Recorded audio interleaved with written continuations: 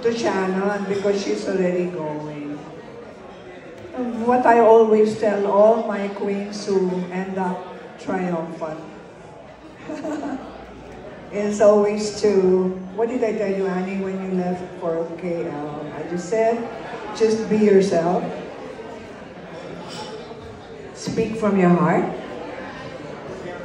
And know the ways of the country where you are going.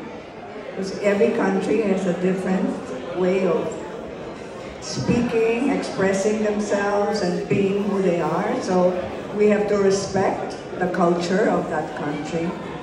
So always, number one will be respect.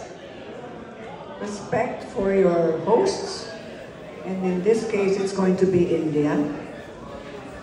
Number two is to be genuine.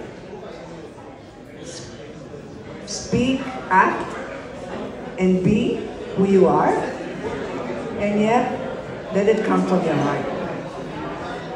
And with that, you can step onto the stage and simply visualize that the crown is on your head.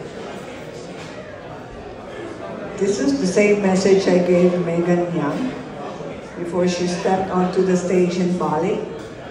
And I told her, when you walk onto that stage, believe that the crown is already yours. Doesn't she look like a winner already? Yes. So, palakpakan natin si Shannon. Shannon! Shannon! Audio Jungle.